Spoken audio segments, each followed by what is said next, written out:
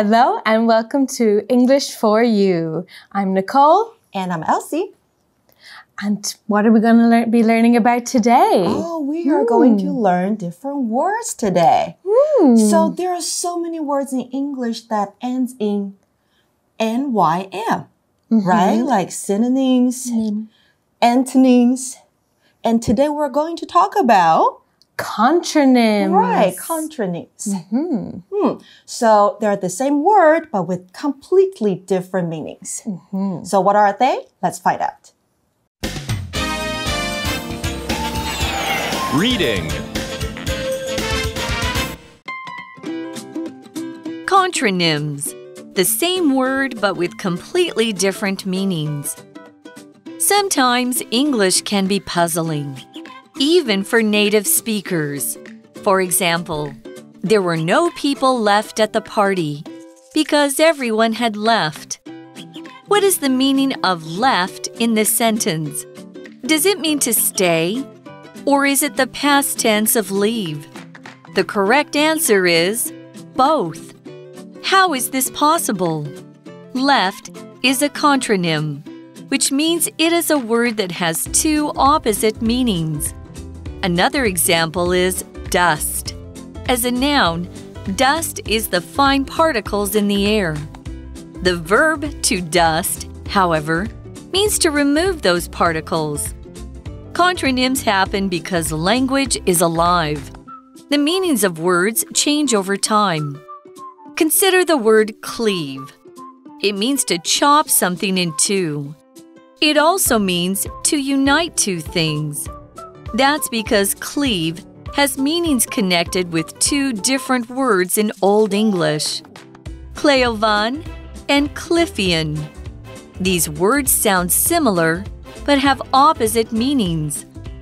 Contronyms show us how important it is to not only know words, but also know how they're used. The same word used in another sentence could mean something completely different.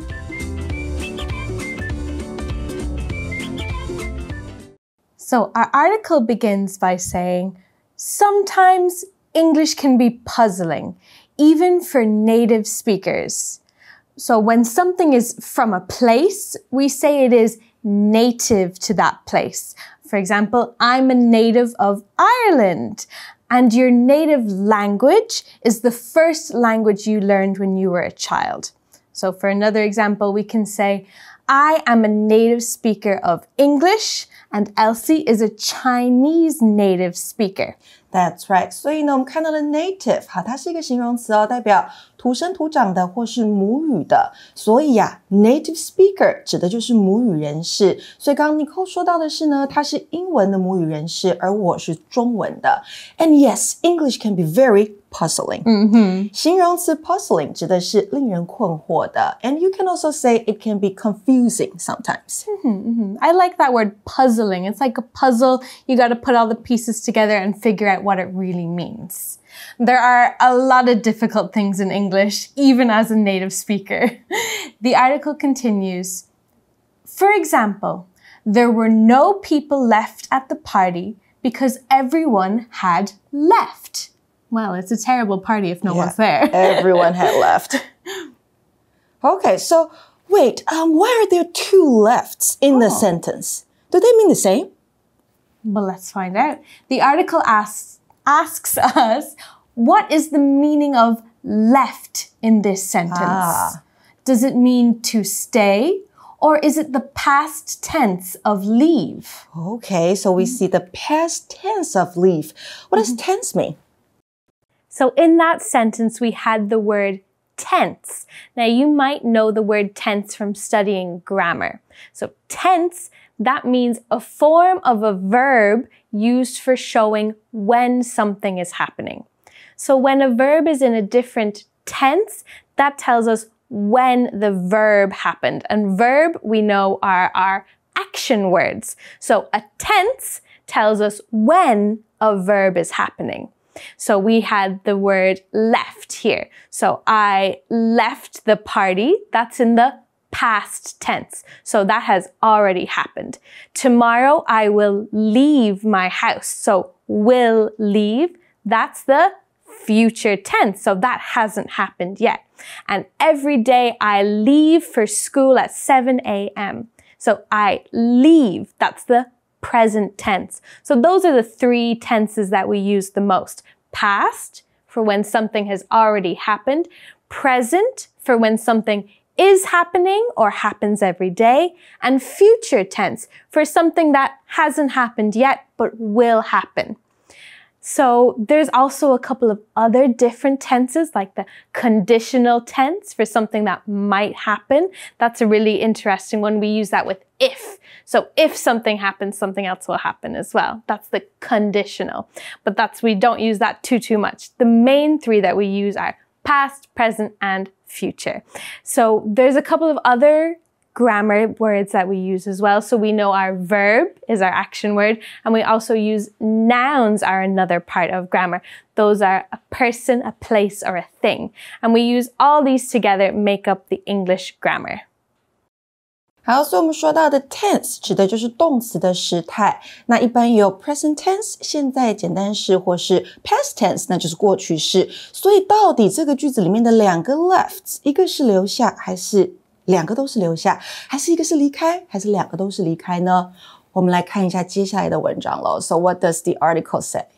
So the article is asking us, what does left mean in the sentence? The article continues, the correct answer is both. Both. How is this possible? Okay, so left has two different meanings. How is it possible that a word has two such different meanings? Well, the article explains, left is a contronym, which means it is a word that has two opposite meanings. So opposite is something that is totally different in every way. For example, I thought my teacher would accept my project, but she did the opposite thing. She rejected it and said I had to make a new project. So in that sentence, our opposites were accept and reject. Oh, but there are lots of other opposites too. 接受跟拒绝。And lots of other opposites too. So we have up and down are opposites. Day and night are opposites. Can you think of any more opposites? Oh, there are really so many, like big and small, have been said. They're totally opposite words.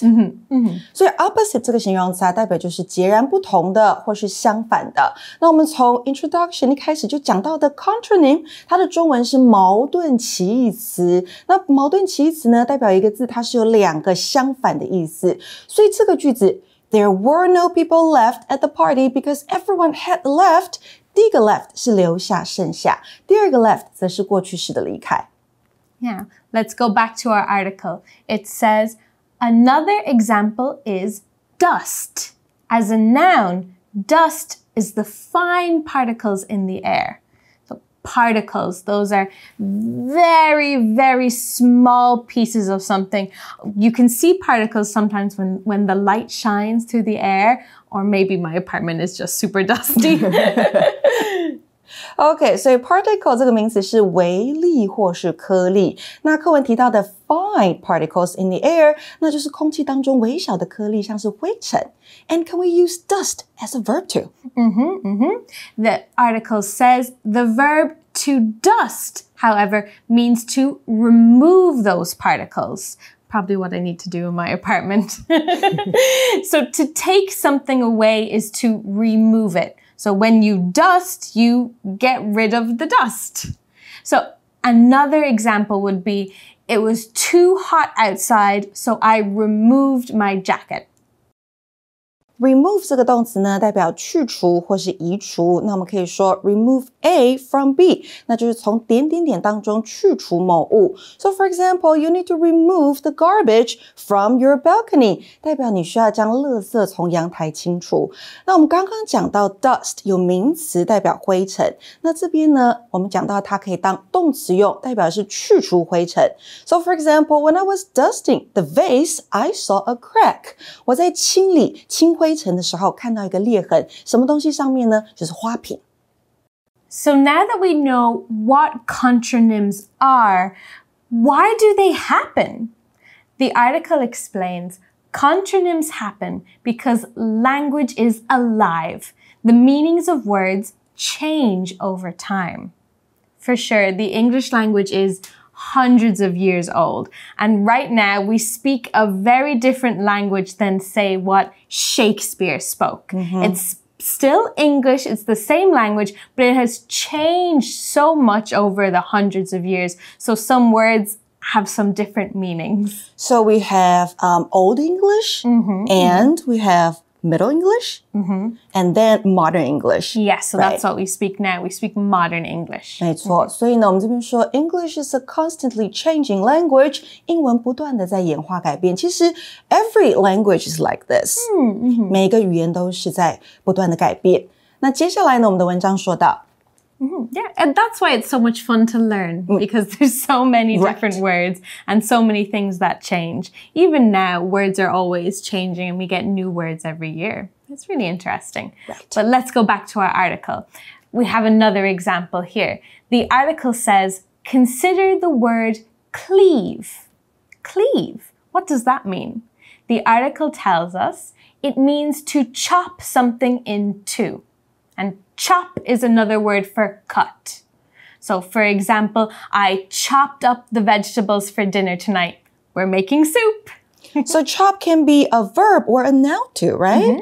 那 cleave 也是哦 ，cleave 呢，当动词用的时候是砍开、劈开，那就是 to chop something in two。所以我们刚刚讲到的 chop， 当动词用就是劈跟砍的意思。那刚刚例句说到的 chopped up the vegetables， 那就是切蔬菜，要来准备晚餐了。Now, before I get too hungry, let's go back to the article. We're talking about the word cleave. It also means to unite two things. So there we had the word unite. And unite means to bring things together. For example, the students united against the bully in their class to protect each other. That means they all came together to stop the bully. And unite is a really interesting word. If we look at how it's spelled, the first three letters, U-N-I, that's uni. And there's a couple of different words that use this uni phrase. So uni means one. So we have a magical creature you might know called a unicorn. And it's called a unicorn because it has one horn on the top of its head. So uni, we can remember one, bringing things together into one. And the opposite of unite would be to divide. That means to take something and break it into different pieces. So we have united and divided. That's where we get the famous saying, united we stand, divided we fall. Unite 这个动词呢，代表的是使结合、使联合、使统一。When I see this word, I think of America. Right? The full name of America is the United States of America. 所以里面就用到了 unite 这个字。那再来呢，我们说到的 cleave also means to unite. 它就是紧紧的粘附、结合。所以一个是砍开、劈开，一个是紧紧的粘附、结合。所以 they are totally opposite. So let's go back to our word cleave. The article says, that's because cleave has meanings connected with two different words in Old English, Cleophan and Cliffian. So two very different words there. Connect is another word for linked with or joined together with something. So for example, the color red is connected with wealth. 也就是红色跟 wealth 财富是有连结的、有关联的。那 connect 这个动词呢，指的就是显示点点点和点点点有关。那我们可以用 be connected with something。好，注意哦，我们介系词用的是 with， 那代表就是与点点点相关。那文中你看到 that are connected with， 可是呢 that are 被省略掉了。好，所以关代碰到 be 动词的话呢，我们可以一起省略。这边的关代是 that， be 动词就是 are。那接下来呢，我们在文中看到的 Old English 就是我们刚刚讲到的古英文，那它约莫出现在西元5世纪到11世纪之间。那在写法啦，或是发音、文法上，都跟现代英文 Modern English 是有很大的落差的。那所以呢 ，cleave 跟两个古英文字相关。So cleave is connected to these two old English words. That means we get the word cleave from these words. That's how a lot of the language develops. There are these old English words and they get used again and again, and maybe the pronunciation changes a little bit. You know, how we say them changes, or we use them in a different way, and eventually they become totally different words. Right. Very interesting. Yeah, I think that's why people study actually how language develops. Yes. It's a whole separate study. Really interesting. But anyway, that's why cleave has its two meanings. The article says, these words sound similar, but have opposite meanings. 没错，我们刚刚讲到那两个古英文字，它们听起来是很相似的，所以我们用到 similar 这个形容词，代表相似的、相像的。虽然声音相像，但是呢，意思完全相反。They have opposite meanings. Opposite, again, remember, it means totally different. So one means to unite and one means to chop. The article continues, contronyms show us how important it is to not only know words, but also know how they're used. 是的，所以呢，在认识或是记得新单字的时候啊，你一定要知道怎么样使用它。So you have to know how to use them. That's the most important thing. Yeah, because sometimes we can learn how a word is said, how it's written, but when we're looking at native speakers, how do they actually use these words? And sometimes they think of totally random things, you know, like when we had at the beginning the word left. So we know I leave, I left. But there are people left. So there are lots of different ways to use these contronyms. Right. And a lot of students here, they like to buy vocabulary books to memorize the vocabulary words in them. But the most important thing is, like we said, to know how to use them. And the best way to know how to use them is to listen to how native speakers use them. The article ends by saying, the same word used in another sentence could mean something completely different. 是的，课文呢后面就说到了不同句子里面的同个字，可能呢它的字义是完全不相同的 ，like left. We just talked about. Okay. Now, let's go to our For You chat questions. For You chat. So today's question is, will today's article change how you study English words? Why or why not?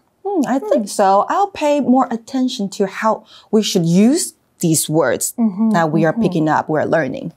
Yeah, it definitely makes me more aware of the different meanings that words can have. And we learned a new word today, contronym. Contronym, okay. So again, what does contronym mean? Contronym means a word that has two totally different meanings. 没错. Okay. So next time when we learn new English words, we need to pay attention to how we should use them. And we'll see if we can find any more contronyms. Yes.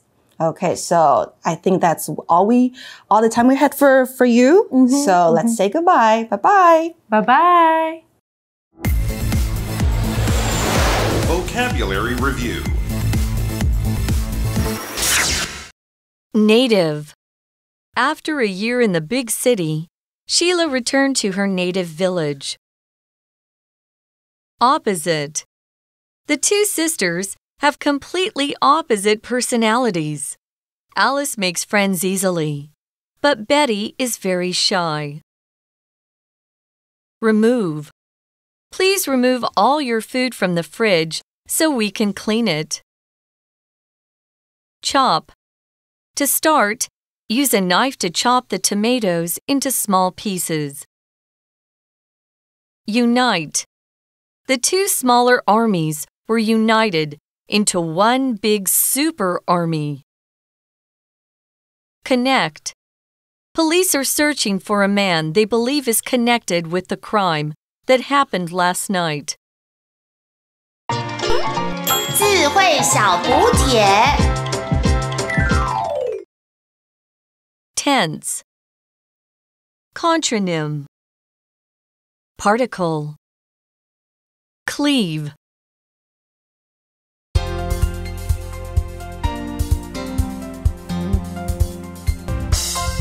以上节目是由活用空中美语制作，活用空中美语杂志，请洽询全国各大书店。